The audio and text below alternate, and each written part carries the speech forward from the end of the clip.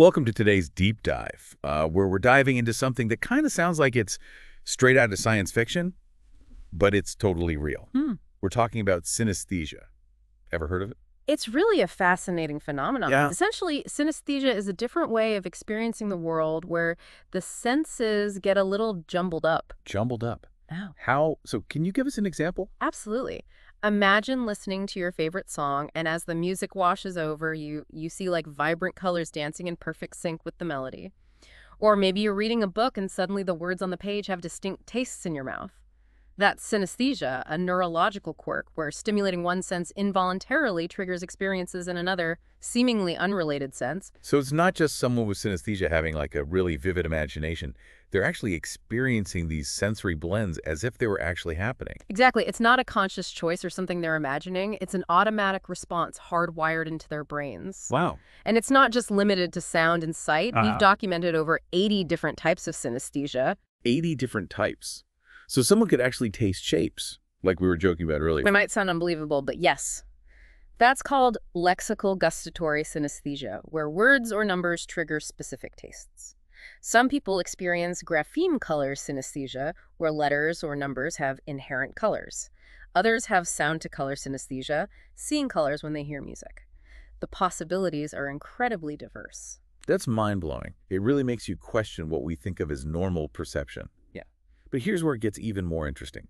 We're diving into a fascinating connection between synesthesia and another neurological phenomenon, autism. And it's a connection that researchers are finding more and more evidence for, which is leading to all sorts of new insights into how our brains work. So we're talking about autism and synesthesia. What kind of numbers are we looking at here when we talk about this connection? Well, we know autism affects approximately 1 in 44 children in the United States, and synesthesia is present in around 4% of the population. That's already quite a few people experiencing the world in these unique ways. But what's truly fascinating is that studies have found individuals with autism are significantly more likely to experience synesthesia compared to the general population. More likely by how much? That's a pretty strong link. It really is. Okay. While the exact figures can vary between studies, some research suggests that the prevalence of synesthesia among individuals with autism could be as high as 20% or even higher. That's a significant difference compared to the 4% we see in the general population. 20%. So that's like 1 in 5 people in the autism spectrum might also have synesthesia. Yeah. That definitely makes you wonder what's going on in the brain to create that kind of overlap. You're right. It really highlights how interconnected our sensory experiences can be. And that brings us to the million-dollar question. Why is there this connection between autism and synesthesia? What's happening at a neurological level? Okay, so what are the theories? Give us the inside scoop. Researchers are still unraveling all the complexities, but one of the leading theories points to shared neurological factors. Think of it this way. Imagine the brain as a vast network of highways, with information constantly flowing between different areas. In both autism and synesthesia, some of these highways might be rerouted, leading to unique ways of processing information. So it's like both autism and synesthesia might stem from some of the same wiring differences in the brain, but they manifest in very different ways. That's fascinating. It's like having different operating systems on the same computer hardware. You might have the same basic components, but the way they interact creates a completely different user experience. Exactly. And this brings up another crucial point. Synesthesia isn't inherently good or bad. It's simply a different way of experiencing the world. For some people with synesthesia, it's a source of joy, wonder, and even enhanced cognitive abilities. For others, it might be overwhelming or disorienting, especially in environments with a lot of sensory input. So it's all about how the individual experiences and manages those sensory connections, just like any other aspect of neurodiversity. Yeah. You mentioned enhanced abilities. Tell me more about that. What are some of the ways synesthesia can actually be beneficial? Think about it. If you experience numbers as having distinct colors, you might have a built-in advantage when it comes to math or memorizing sequences. It's like having a visual aid that most people don't have. That's incredible. I never thought of it that way. It's like your senses are working together to boost your abilities in certain areas.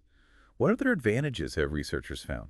Well, if music creates vivid visual landscapes for you, your creativity might be amplified.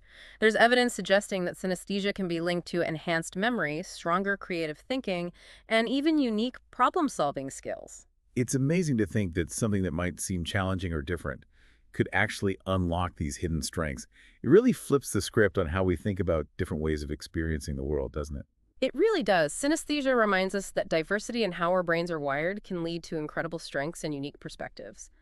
What may seem like a small difference in sensory processing can have a ripple effect on how we learn, create, and interact with the world around us. It's like opening a door to a whole new understanding of what the human brain is capable of. We often focus on the challenges of neurological differences. But synesthesia reminds us that these variations can also be a source of incredible strengths and unique perspectives. It really broadens your perspective. Absolutely. And the more we understand these variations, the better equipped we are to support and celebrate neurodiversity in all its forms. We're just scratching the surface of understanding how these differences shape our experiences and what they might mean for fields like education, art, and even technology. It really makes you wonder what other hidden connections are out there waiting to be discovered. We often categorize things as normal or different, but maybe it's all part of the same spectrum of human experience.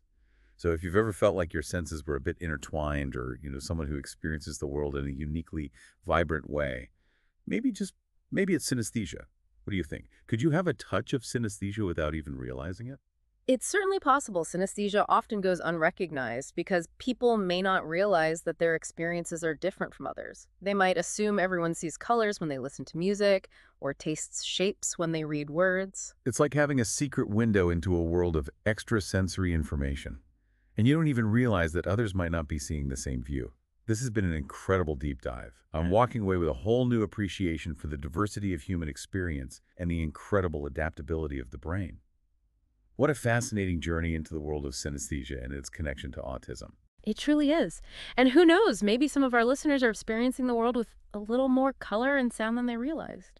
If today's deep dive sparked your curiosity, we encourage you to explore further. There are some incredible resources available to learn more about synesthesia and neurodiversity. Until next time, keep those senses sharp and your mind open to the endless possibilities of the human experience. Thanks for joining us.